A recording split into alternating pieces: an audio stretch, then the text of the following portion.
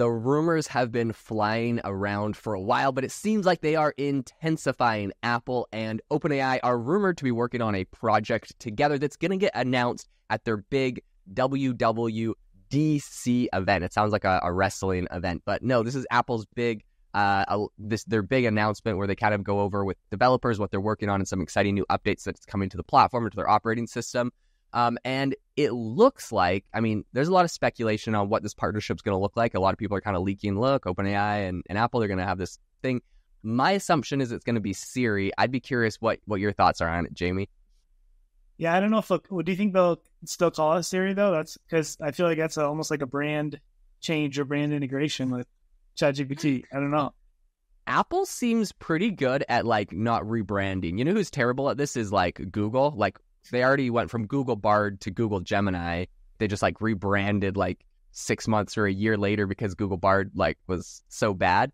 I feel like Apple doesn't rebrand stuff very often. Even something like Siri, which like for the last few years has been notoriously bad. Everyone knows how bad Siri is. Everyone's like, I use Siri to set a timer on my phone, and that is the only thing I ever use it for, ever. Like, this thing could be an amazing assistant. They could have come up with an AI model 2 years ago, like ChatGPT. They had the money, the resources, the research, and the talent. They didn't do it. So a lot of people would be like, oh, it's like a branding nightmare. Just change the name from Siri to something else. I think they keep the Siri name because Apple's a little prideful and will probably double down on it. But I think... And I think that it's maybe not a bad idea because if they come up with a brand new branded assistant while they like pull in OpenAI, for example, then people kind of like put the two together like, oh, Siri or this new thing is OpenAI, where in the future, my assumption is like they'll pull OpenAI in for now, but they're going to be paying API calls to OpenAI. So my assumption is they'll pull OpenAI in for now while they build their own AI model and they'll eventually swap it out. That's what I'm assuming. Yeah. And I mean, I think we're spot on when you make the assumption that it's going to be just like an assistant for you. That's, I mean, the most practical use case for AI, at least right now, for the average person. So we talked about this on our last podcast where, you know, Google search now, I don't even like click on any websites. I just take the AI summary if I'm looking for the answer to a question. Maybe I trust it too much, but I think it saves me all that time researching. So take that to like other, tasks people do on their phones, even like searching through an old text message for a photo or a phone number or contact. You could just ask Siri 2.0 or whatever it is integrated with ChatGPT, and it'll find the information for you, plus, you know, tons more. So I don't know. I feel like, and all this news is speculative that they're going to go with ChatGPT. I think they will.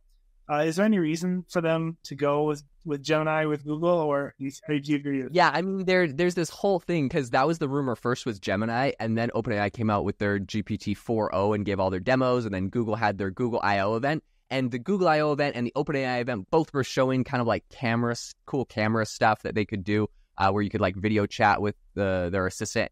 I think they're going to go with OpenAI if for nothing else because.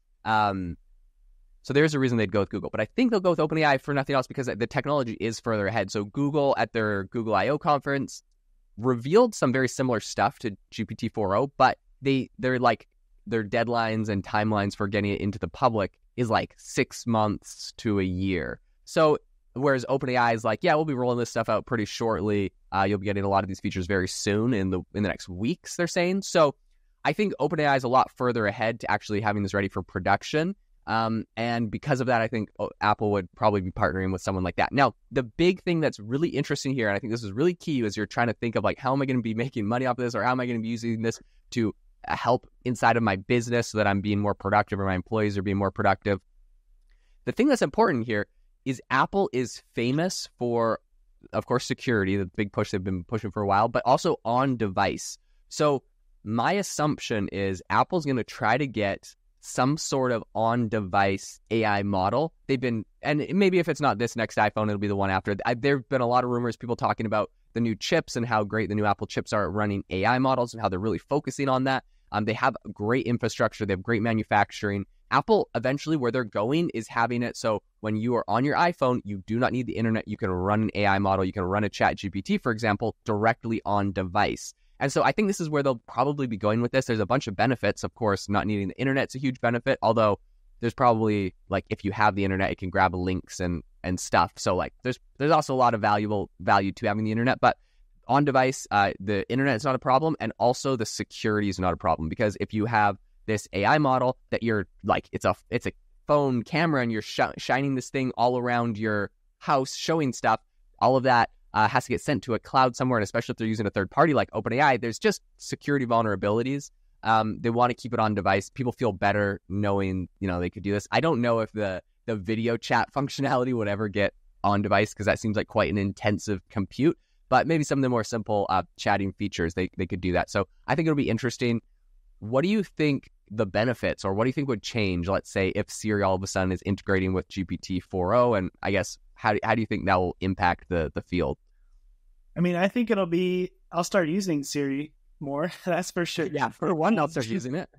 Yeah, but I mean, I think it's going to be, people are going to find, new ways to use it in practical ways. And I think it'll probably make for some pretty good content online, really. I mean, just seeing how people come up with just creative ways to use AI. But I just think, I know Jaden, you are very familiar. Jaden, I know, has at least one virtual assistant.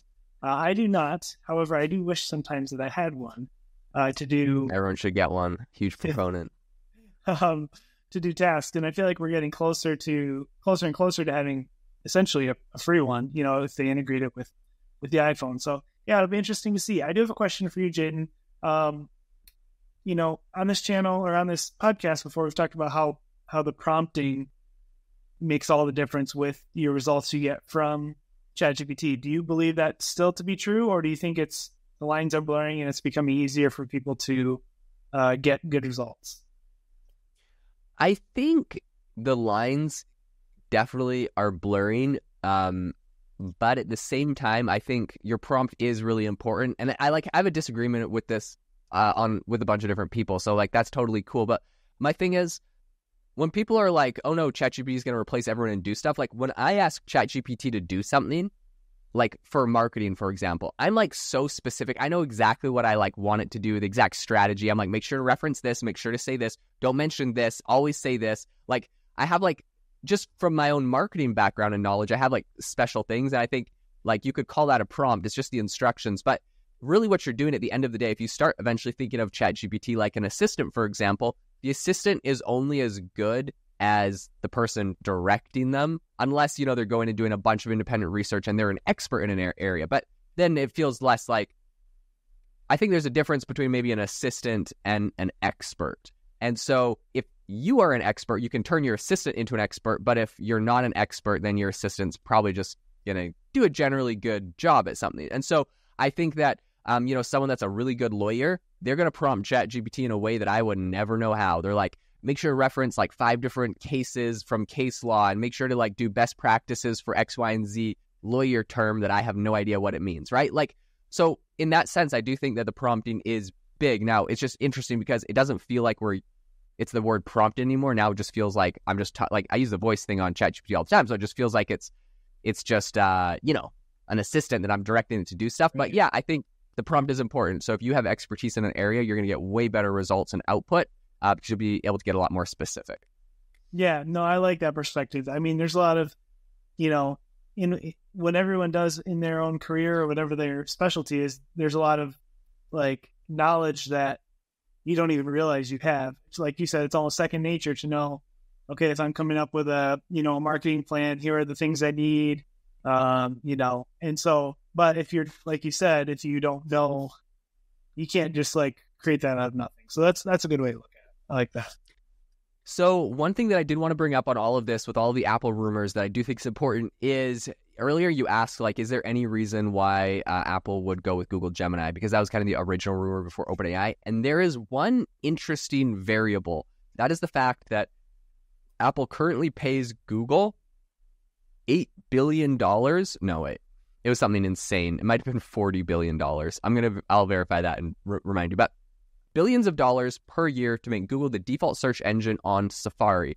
And I wonder if that relationship is going to get in the way where Google's like, look, like, we're paying you all this money to be the default search engine. We also want to be the default AI model. Or if Apple's going to just be like, no, look, that's one deal. This is completely separate. And if Google's like, well, the assistant is sort of like search. So I wonder if Google's going to try to pull some sway to get themselves as the default model. I could see this as being something where OpenAI and Gemini are both fighting over, and OpenAI pays Apple some sort of fee to be the default, but then really it's a discount, because at the same time, Apple inevitably has to pay OpenAI for computing this stuff. You know what I mean? It's just like Google is like more or less, it's not free, but it's like the cost is very low for Google searches, and Google's making a ton of money off of that. Whereas like I don't know, and also like, will the Siri work without having a GPT premium account? I guess to be fair, OpenAI is now giving away GPT-4 for free. So I don't know. It's kind of interesting, right? Like, how does that? What is the monetization works? Who's paying who? I don't even know. Is OpenAI going to pay Apple, or is Apple going to pay OpenAI for this? Well, and there's already a lot of AI features embedded in Google search now. Like it comes up every time when you search something. So it's almost like, yeah, I don't know. That is a good point. That I think it's 20 billion. By the way, I just looked it up. It's 20. Okay, 22. Yep. 20 billion. Crazy. So yeah, that's a fair point. Maybe it will be Google. I don't know. Okay, one last thing that I think is interesting on all of this is inevitably Siri is going to get better. Apple's going to be the winner in this case. I'm curious to see if Apple will be able to pull out their own AI model, or if they will do what they've done with search and they've just left search to Google. They have totally the capability to have made their own search engine, but they've just left it to Google, and I wonder if they'll do the same thing. It seems like crazy, like they're a huge company. They should be able to make their own AI models. Look at, Facebook making AI models and stuff. I'll be really curious to see if Apple just completely steps back and just lets other people run the AI show and just embeds it into their hardware in the future. That's what I'm interested in. If you guys have some interesting use cases that you think will be unlocked by having ChatGPT embedded into Siri and maybe on device, so not needing the cloud, let us know. We love to hear it. Send us a note on LinkedIn or drop us a review on the podcast. We hope that you all have an amazing rest of your day, and we will catch you all next time.